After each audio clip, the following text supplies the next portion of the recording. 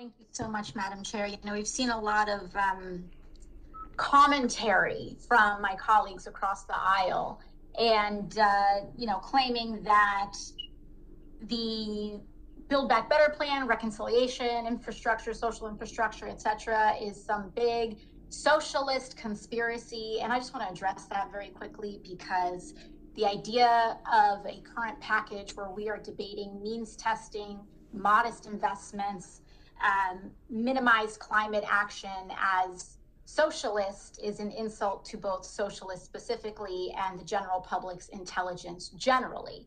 But moving on, I think that when we talk about the issue of housing, and particularly public housing, we need to make sure that we're centering the folks who are impacted most by this issue. And to hear commentary that these hearings are a waste of time and that they are unnecessary when we have individuals who have experienced homelessness testifying right before this committee is just frankly unprofessional, and it's wrong. This is, for folks who are curious as to why this is, we've had several housing hearings. This is a housing committee. It is the Financial Services Committee, also previously known as a Banking and Housing Committee. So this is our job, and we're here to do our job. Now, most of all, I want to thank our witnesses for coming in, and we often talk about dollar figures, X billion here, X billion there. But without really understanding the human impact of what these dollar amounts add up to, it's very difficult for people to wrap their minds around what these proposals can do.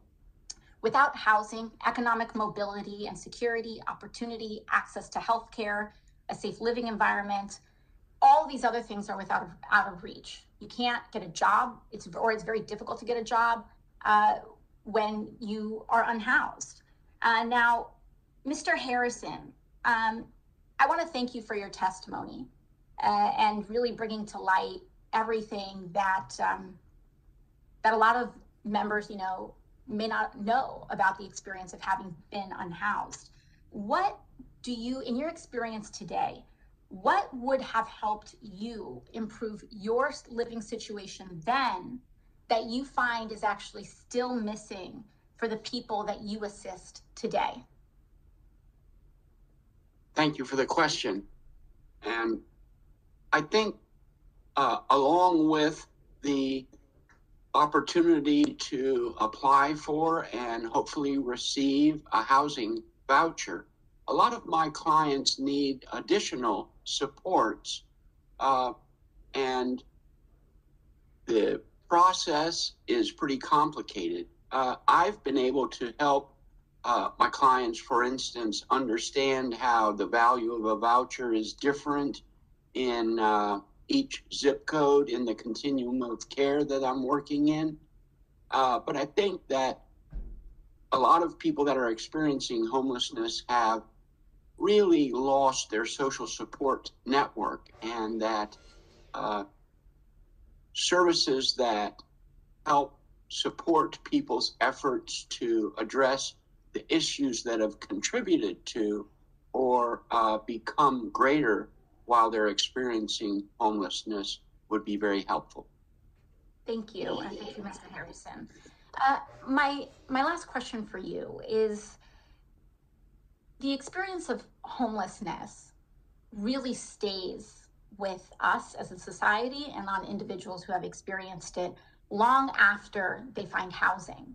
How would you describe what some of the lifelong impacts of having experienced homelessness have been, and how do you see this among other people that you know or have encountered about the effects of homelessness after even a person finds housing?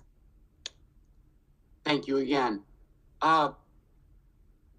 Some of the long-term impacts of that period in my life were that my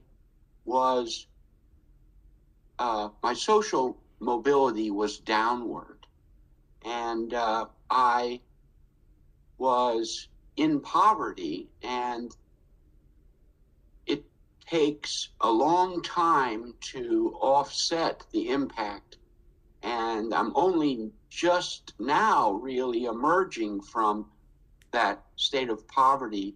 And so a lot of things are still out of reach for me. Thank you.